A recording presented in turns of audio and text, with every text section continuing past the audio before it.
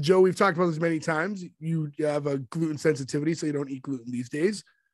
Now, things like the gluten-free Oreos that came out recently. Yeah. Do they taste like regular Oreos? Or is Exactly it notably different? Exactly the same? They don't. They taste like ass. No, and this is why. See, this is where I'll say that I think I'm right and you're wrong. You want them to taste worse because you have no dog in this fight.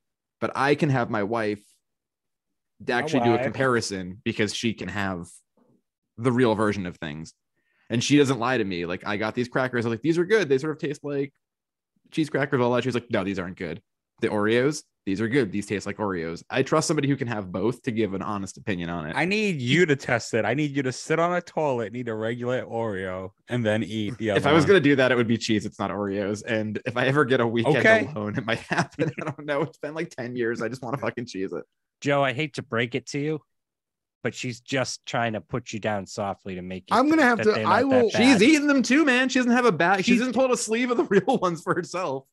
You know what? At some point, I think we'll maybe for our Instagram or something, we'll have to do some side-by-side comparisons, and we'll let everyone else know. It has nothing to do with TV, but fuck it. We talked about it on an episode. So, maybe we'll throw some content up there. But these snacks are in commercials, and commercials are on TV. Correct.